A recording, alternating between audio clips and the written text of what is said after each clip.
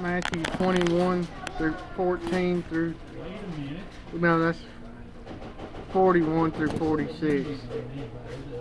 They answered, "He will put the wretches to miserable death,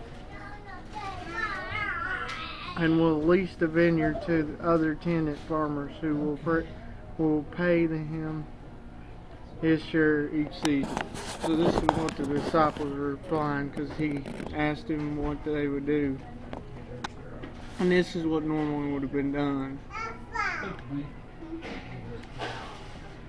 But those that would kill these servants would have been put to death, and then the landowner would have allowed somebody else more responsible to take care of it.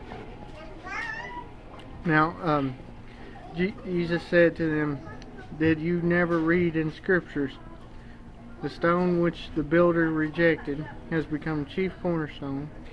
This is the Lord's doing, and it fills our eyes with wonder."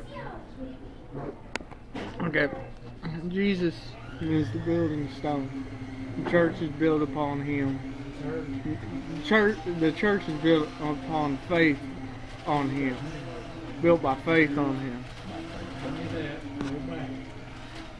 Now the builders are the church.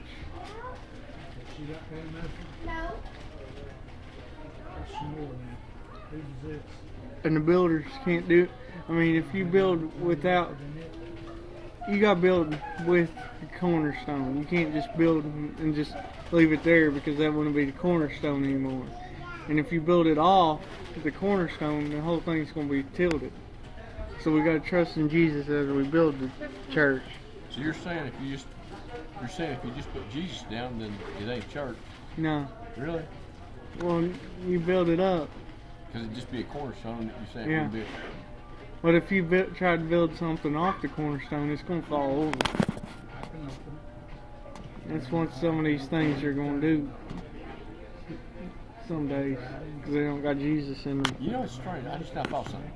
If the cornerstone's just sitting there, now this is almost a puzzle. This is a mind puzzle. Yeah. Okay. If you put the cornerstone down, that Jesus did. Yeah. We'll just say cornerstone. We won't say Jesus. We'll just pretend like it's a building. Yeah. We're not going to get Jesus into it.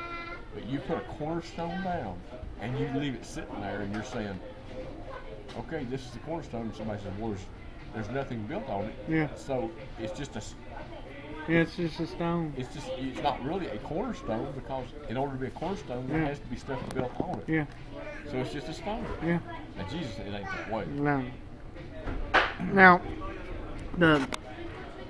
the people who came, the servants represent the prophets in this parable, because they came and spoke, and people heard the message, and some of them were killed, and some of them were persecuted.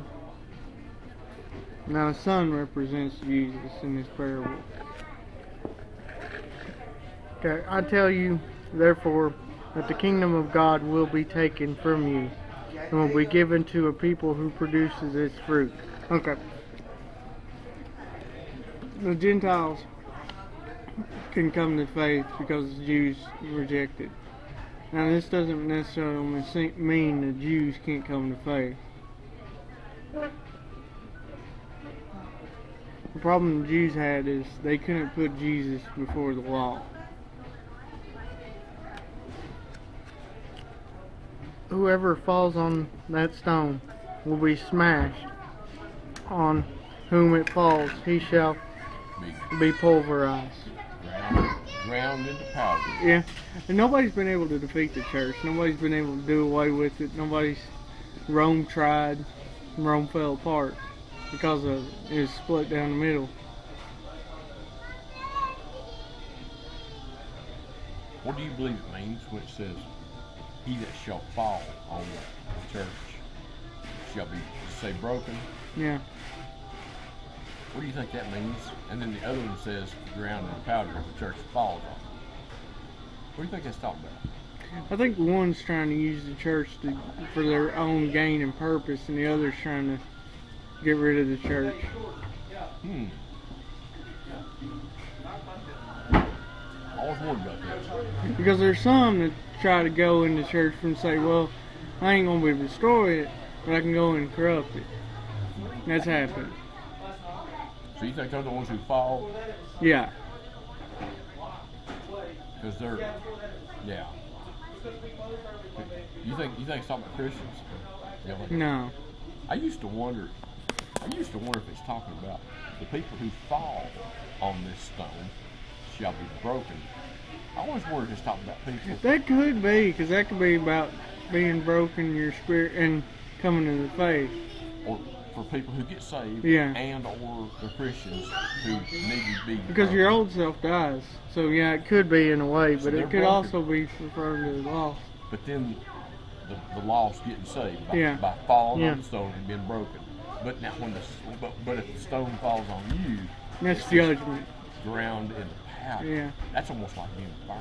Yeah, it's Burnt talking to about ashes going to almost. hell. When the chief priests and the Pharisees heard his parables, they knew he was talking about them.